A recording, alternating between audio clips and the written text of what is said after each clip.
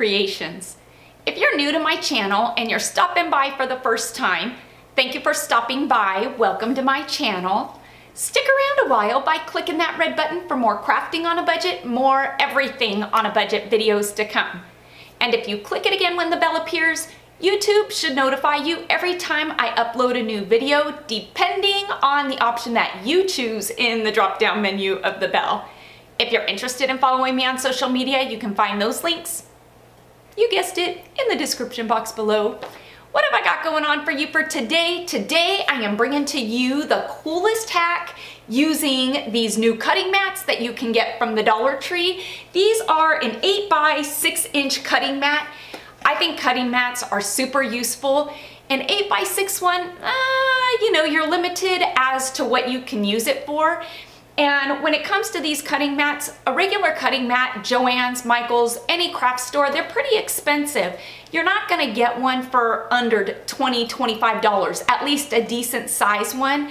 And so today I'm gonna be showing you a hack with these here cutting mats, these 8 by 6 ones, that you can get at the Dollar Tree, and it's gonna cost you $9. So let's not waste any more time. Let's jump into it and let me show you what I have in mind for today's hack using these here cutting mats. Alrighty, so like I said, you're gonna need 9 of these cutting mats by Crafter's Square that you can get at the Dollar Tree. And again, these measure out at 8 inches long by 6 inches wide. I'm gonna line them up in rows of 3.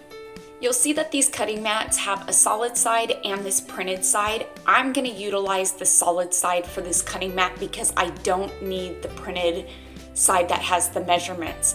Once I've got my 2 rows of 3 placed together using some of Dollar Tree's duct tape, I'm going with the white because it'll match the printed side of these mats. I'm gonna use this tape to adhere these 2 rows of 3 together just by placing a strip of tape where the 2 mats meet.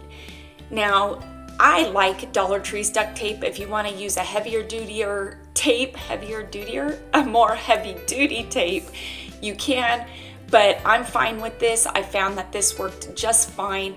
Once I've got these 2 rows of 3 mats taped together, I'm gonna place my last 3 mats on the side, and I'm gonna tape them together as well the same way. Now I'm choosing not to use a glue because I felt like by placing a glue on the sides of the mat, on the edges, and then placing them together, you were gonna get some spillage. I didn't want any glue seeping out of the edges. Yeah, you can go ahead and wipe it, but I just felt like trying to get glue perfectly on the edges of these mats is really hard to do, and it's just gonna come out messy. And because these mats are going to be on a flat surface, this is gonna be the new background of my videos when I'm DIYing, I really didn't see a need to glue them together. It's not something that's gonna be moved a lot. It's something that's just gonna kind of be in place. It actually has like a no skid mat under it. Now you can see that I'm going ahead and I'm taking the tape and I'm gluing from side to side as well, just to make sure that all of the edges that meet up of the mats is taped together. And so really it just takes 4 strips of tape. I flipped it over. Once I flip it over, you can see that I've got this nice solid side of cutting mats. And yeah, there are those 4 holes in the middle where they all meet, but I'm not real worried about it because I had already tried this out, and you'll see here in the video just how nice this works. I'm gonna go ahead, remove these stickers, and because the marks where the stickers were at are going to bother me, I'm gonna use some all-purpose cleaner and just kind of wipe these down. Here I wanted to show you that by using a rotary cutter or even a razor blade, you can very easily cut through paper. Using a ruler, you can put a good amount of pressure on these mats, and it's a self-healing mat, which means it doesn't cut through the mat. These mats are a great quality mat, and I think to utilize them best is to actually place several of them together to give you a bigger area for a workspace. I also wanted to show you that even though this is taped together, it is a piece that you can still flip from side to side if you wanted to and utilize both sides even though the other side is taped.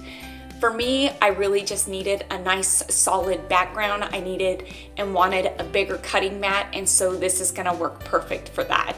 If you really wanted to use the other side where the printed measurements were, you really could very easily, even though the measurements kind of repeat themselves. You can see that just by lining up your ruler with the lines, you can get a straight cut and you can still measure it within, you know, 6 or 8 inches because it's pretty easy to tell.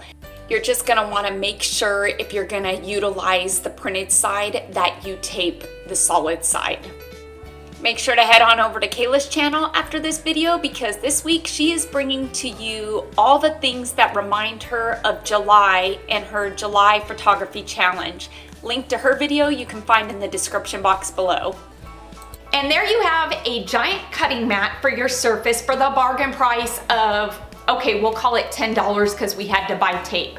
I think that's an amazing savings because like I said before, you can't get a giant cutting mat for under $25 or $30, a decent one anyway. And honestly, these 8x6 cutting mats are a good quality. They are very thick and I'm impressed with them. And so I think that just by taping 9 of them together, you've got a good surface that you can cut on with a rotary cutter, with a razor, and it's not gonna go through.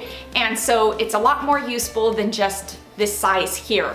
I hope you all enjoyed this quick, easy hack using these new cutting mats by Crafter Square that you can get at the Dollar Tree. Keep your eye open for them if you haven't seen them because it's one you're gonna wanna snatch up when you see it. Please make sure to give this video a big thumbs up and let's get this video to, you guessed it, 5,000 likes please, because like I always say, each and every one of your thumbs up and those comments that you leave down below, they really do help my channel to grow and it helps YouTube to notice me just a bit more. Until next time everybody, I hope you have a fantastic day. Stay happy, stay safe, stay healthy, and stay positive most of all, and bye for now.